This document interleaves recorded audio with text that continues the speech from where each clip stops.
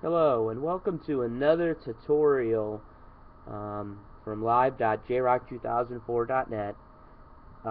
We're going to complete the series by installing MySQL support to the Apache and PHP server. This is probably going to be the easiest of all three to do.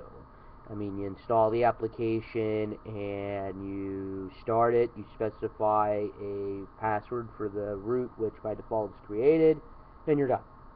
There's no editing the Apache configuration, anything like that. So, as always, let me cut to my video that I created separately for installing MySQL. Okay, let's get started with installing MySQL on a FreeBSD server that is currently running Apache 2.2.8 and PHP 5.5 something. I don't know the exact number. But now let's finish it off by adding database support. Now, to do that, we're going to switch into our super user root, type the password in, and if you looked at the FreeBSD site, the ports database, you can see it's under ports. Oops, if I could spell databases. Now, what I'm going to do here, I want to show you something. What I've noticed with the current version of Apache and PHP, when you build support for MySQL, it has not been set yet to build 5.1 of MySQL.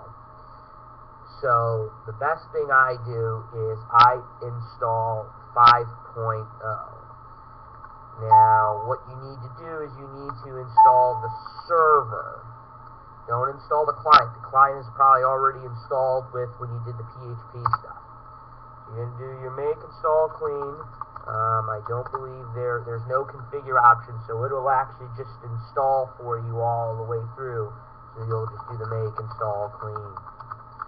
Once that goes through and that is all done, what you need to do is you need to first start MySQL.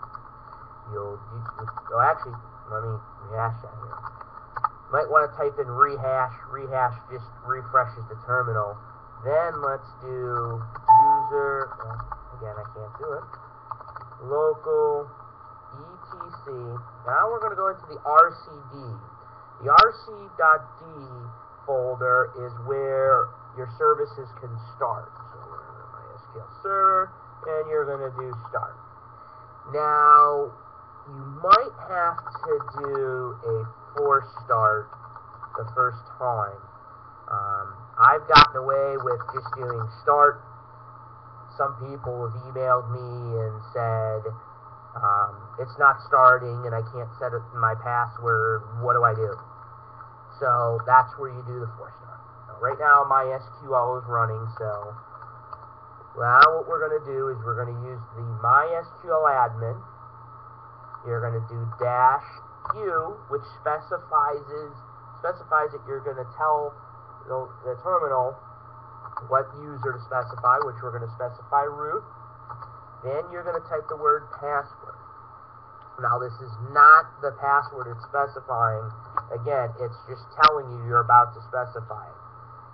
Now what you put in is what the password's going to be. So if I put,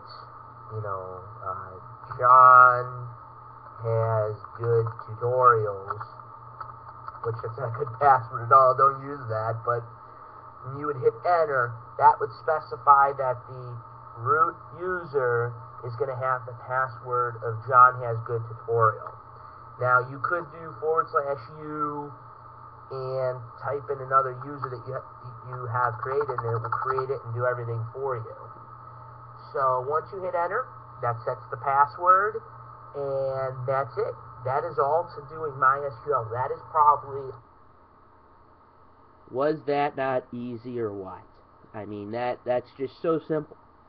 So now you should have, if you've watched all my tutorials, you should have a working Apache server with PHP support, If you've checked XML support, and now MySQL.